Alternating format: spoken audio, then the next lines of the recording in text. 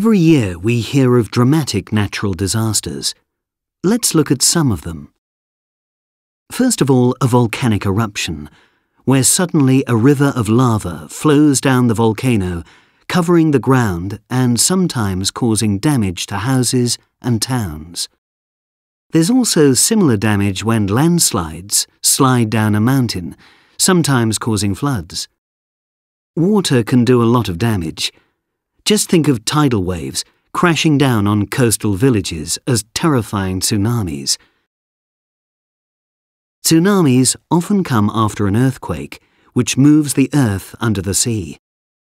Earthquakes usually cause the most damage in towns and cities, where buildings move and fall down.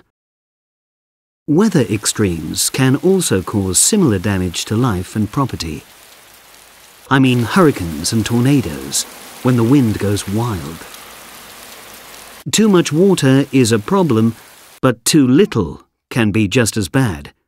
Look at drought, where the lack of water causes illness and shortage of food. Let's have another look at these natural disasters. We've looked at a volcanic eruption, a landslide, a flood, a tidal wave or tsunami,